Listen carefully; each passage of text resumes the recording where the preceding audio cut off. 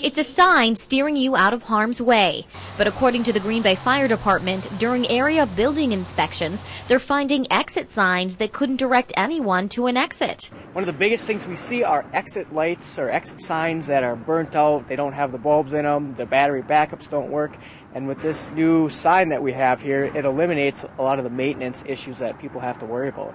The reason why these new exit signs supplied by Green Bay Coatings don't need an electrical life support. It takes just minutes to charge this photoluminescent exit sign. Lights inside of any business can do the job, and once those lights go out, this sign stays lit. It is a high-intensity, controllable substance that we can manipulate to glow anywhere between 5 and 80 hours.